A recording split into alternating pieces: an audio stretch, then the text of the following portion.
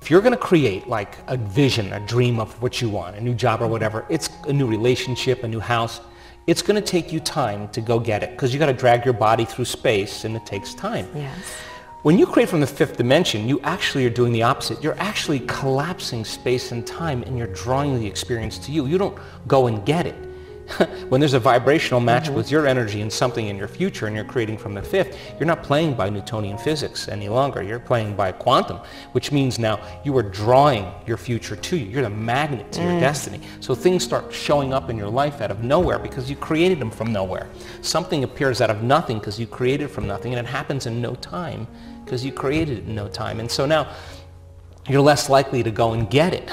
You're more likely to tune into it and bring it to you. So now you're not rushing anywhere to get it. You feel like you understand that there's a different way to do it. So I'm proud to say that the people in our community that do this work, they do it every day. You know why? Because they see the magic. And they don't want the magic to end. It's and effortless. They don't wake up and say, oh God, I got to create my future today. They're not like that. They're like, let's go. Yeah. They're excited to do it, and the enthusiasm is the energy of creation, right? So, you know, I do watch the news because I want to be informed, but as for me personally, I never focus on people. I focus on principles. Okay. So when you focus on a principle, you're less likely to put it on a person or a thing. When you focus on principles, people can align with principles and no longer be deceived by people or things. And so I do watch it because I want to be informed, and I do think this is a really incredible time to be alive. Because a new awareness, because of knowledge and information, creates a new consciousness creates a new energy, and that new energy is unraveling everything. Politically, economically, socially, religion, education, journalism, the environment, medicine, everything's coming apart because it should. We're way more powerful than all of this, and all those things have to be exposed for people to really realize, oh, it's always been within me. I have a great job in witnessing human transformation and being a part of transformation. And we're wired to care for one another. We're wired to serve one another. We're wired to truly contribute to one another. That's who we are. You know, all of this media and television and war and politics, prejudice, all to create lack of trust and separation, right? So when you witness that kind of transformation, all the lost luggage, all the missed flights, all the late flights, all the challenges we have, none of it matters for that one person who stands up and says, my tumor's gone. That, to me, I changed somebody's future, and that person is going to change other people's future. One friend of mine said the other day, who had brain cancer, that just got a clean bill of health, a West Point graduate. Wow. She went to her doctor. You know what her doctor said to her? Now I remember why I got into medicine in the first place. She changed his life just by saying, and he pronounced her, you know, she wasn't going to make it a few times, and she never gave up. You never know what you do in choosing to believe in this stuff, who you're going to affect in some future time, and that's what creates community. And that kind of emergence of people that share the same energy, the same beliefs, the same thoughts, the same behaviors. That's a new community, and you don't try to fix what's broken. You create something better, and everybody leaves there and goes to there. And for me, I just want to contribute in some way and make a difference.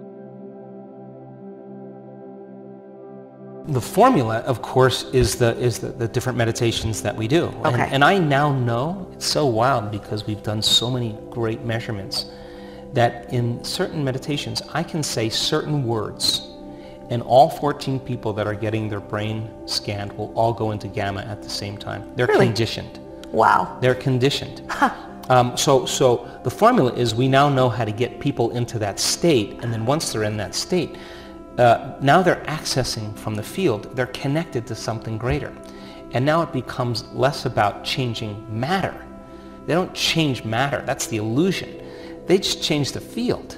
And when you change the field, it changes matter. So people are changing their beliefs on how that's done. So the formula then is getting to that point where they get beyond themselves and they're connecting to the consciousness of everybody, of everyone, of everything, of everywhere, of every time. That is the oneness field. That is the field. That's where all the information exists. Now, there's a caveat to this, because we've seen this so many times, because when you reach that moment, all the things that you thought you wanted, you no longer want, because you feel like you have everything.